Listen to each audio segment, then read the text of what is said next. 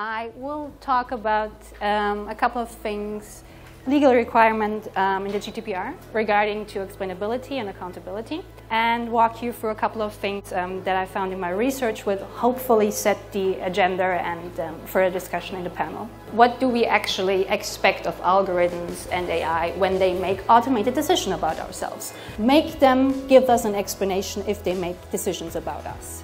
When it comes to the GDPR, there have been a couple of rumors flying around that the GDPR will enforce something that could be termed as a right to explanation.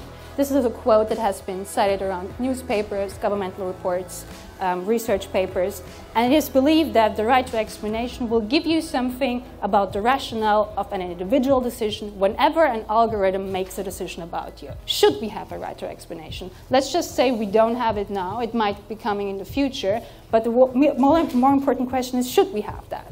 We should also think about alternatives to explanations. As I said, I believe that future jurisprudence will define what logic involved mean, what kind of standing trade secrets have in a society, how important recitals are, and if we should go above what's legally required and think about what's ethically desired.